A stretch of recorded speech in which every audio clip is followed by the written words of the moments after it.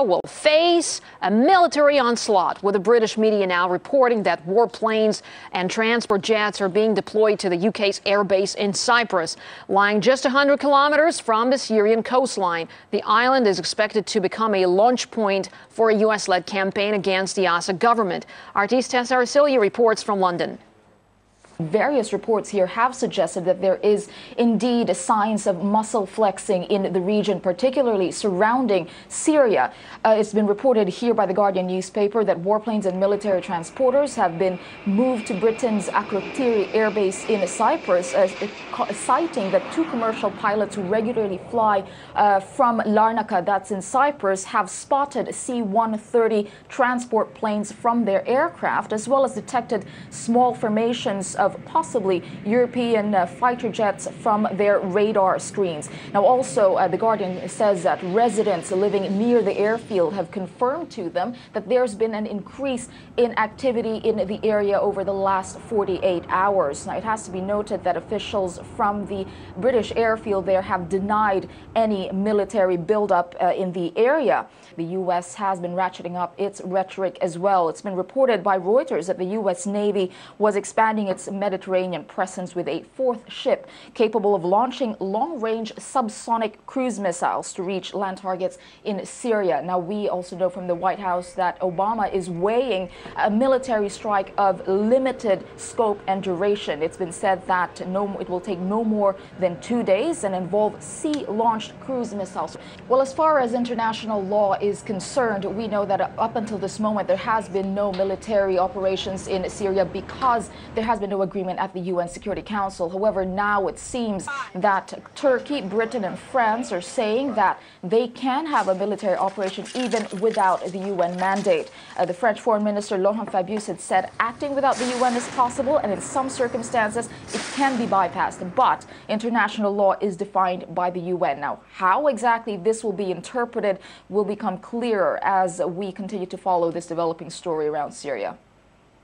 Well, the aggressive rhetoric from Washington has pushed it into another round of heated exchanges with Russia. The two countries' joint effort, a planned conference in Geneva aimed at brokering peace between the warring sides in Syria, is now close to collapse. Well, joining me live is artist Lucy Kafana for more on this. So, Lucy, tell us, how have the two sides been reacting to the situation? Hi there. Well, as you mentioned, Russia and the U.S. had been scheduled to meet in The Hague on Wednesday. Now, this is to discuss setting up an international conference on finding a political solution to the crisis in Syria. Now, on Monday, a U.S. State Department official indicated that the meeting would be postponed because of ongoing consultations over an alleged chemical weapons attack in Syria. Now, Russia, meanwhile, had expressed regret about that decision. The deputy foreign minister had said that working out the political parameters for a resolution on Syria would be especially useful now with the threat of force hanging over that country. The Russian foreign ministry spokesman had also issued a statement Tuesday in which he called on the international community to show, quote, prudence over the crisis and to observe international law, urging against a potential military intervention. Now, the intense international pressure does come on the heels of reports of a chemical weapons strike that may have killed over 1,000 people in Syria. Now, a team of UN experts had actually arrived to Damascus 3 days prior to that incident. They were supposed to investigate a different incident, and then there were reports of a mass poisoning in a suburb, allegedly killing hundreds of people. The team did go on to investigate that attack, but came under fire on Monday as they were heading to the area. They were able to reach the site to collect samples and to interview some witnesses, but they weren't able to stay there very long, just on half an hour. And of course, we have to keep in mind that their mission's mandate is really to determine whether chemical weapons were used in the incident, not to assign blame on who was responsible for using those weapons. Now, in some of the most aggressive language used yet by the Washington administration, the Secretary of State John Kerry had accused the Syrian government of indiscriminate slaughter of civilians and of efforts to cover up its responsibility for what he called a cowardly crime. He Also said that the use of chemical weapons against civilians in Syria was undeniable, and that the Obama administration would hold the Syrian government accountable for what he called a moral obscenity. Now, Russia's foreign minister, Sergei Lavrov, has warned very strongly against prejudgment about the use of chemical weapons. He also said that intervention, or any potential intervention by the U.S. or its allies in the Syrian conflict without a UN resolution would be what he called a very grave violation of international law and risked repeating past mistakes. So he also raised some questions about the timing of the incident and why there was such strong international pressure on action now, as opposed to earlier when the reports of the alleged separate chemical attack incident had arisen. All right. Well, a short while ago, a Syrian foreign minister gave a news conference. So what did he have to say on his government's position? That's right. Well, Walid Muallim, the Syrian foreign minister, spoke in Damascus. He lashed out at the international community, saying that Syria would defend itself with what he called available means of attack. Unclear exactly what that'd be. He accused the British foreign minister of giving the wrong information to the public about Syria's use of chemical weapons. He also claimed that the U.S. Secretary of State John Kerry had no evidence that Syria sanctioned the use of weapons. The Syrian foreign minister also went on to suggest that Israel would somehow benefit from any potential U.S.-led attack against this country. And he rejected claims that the Syrian government had obstructed the work of UN weapons inspectors, saying, he said, as a matter of fact, they dealt with the inspection team with absolute transparency. So unclear if those remarks are going to make much of a difference in the international decision-making process at the moment, but those are some of the things that he said in that press conference. All right, Lucy, thanks very much indeed for bringing us this update on the situation in and around Syria. Now, the director of the Beirut-based Center for Middle East Studies, Hishar Raber, says the U.S. and its allies have hundreds of targets already lined up to strike in Syria. First option maybe is airstrike, and it's difficult, complicated. And maybe land attack, it was not discussed. This strike, maybe, even if, as we heard, it will be from the sea, by 200, 300 cruise missiles and Tomahawk, where the target is, they have bank of targets.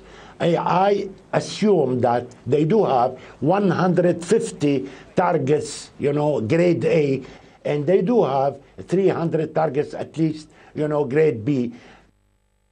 Now, the prospect of a devastating bombing campaign spearheaded by America with no United Nations mandate is starting to look inevitable for Syria. But what does history tell us about where this could be leading? RT's Ganesh Chikan takes a look back at NATO's previous military ventures.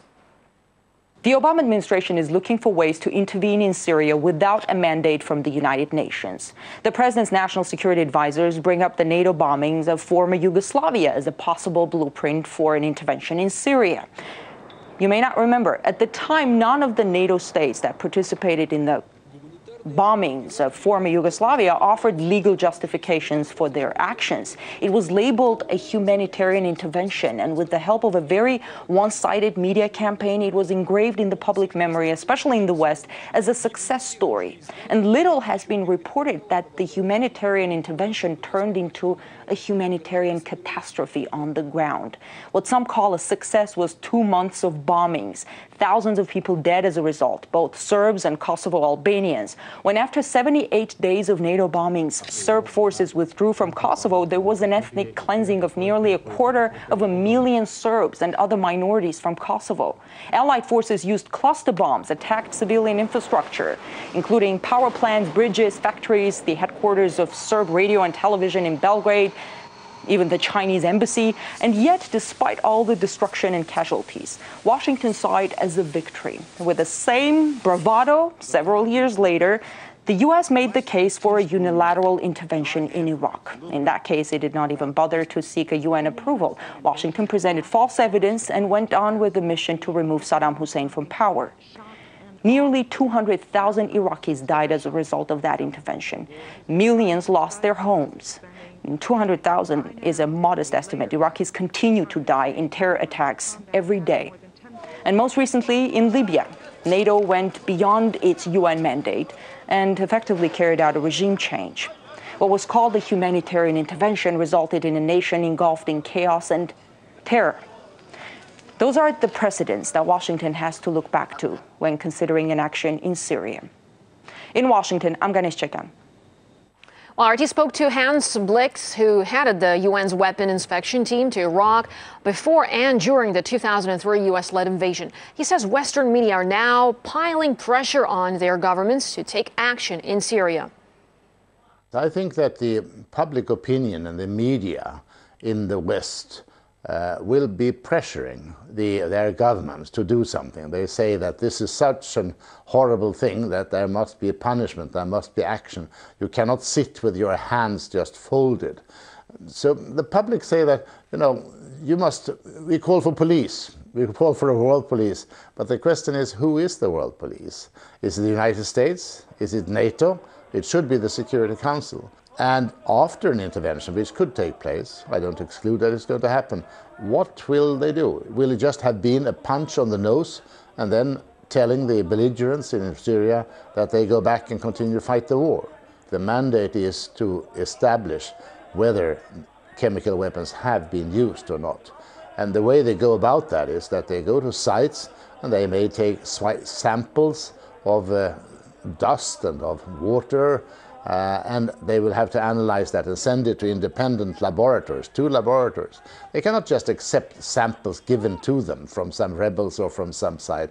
That will not tell them who committed the attack, but at least it will be able to tell them that yes, chemicals were used. We see it as, in the main, as a contest between rebels and the government in Syria, but of course the intervention is there.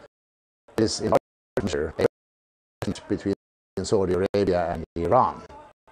And on that wrestling match, the US is on the side of Saudi Arabia because they would like to isolate Iran. Certainly Saudi Arabia is not in Syria to work for human rights. It is there because they want to weaken Iran. That's the main purpose. I think I think you're right in saying that Iran and the US and Russia ought to get together and to try to sort out and to get a solution for Syria. It might even make it less difficult to solve the nuclear problem concerning Iran. Now, the man dubbed Europe's last dictator doesn't take business breakups lightly, it seems.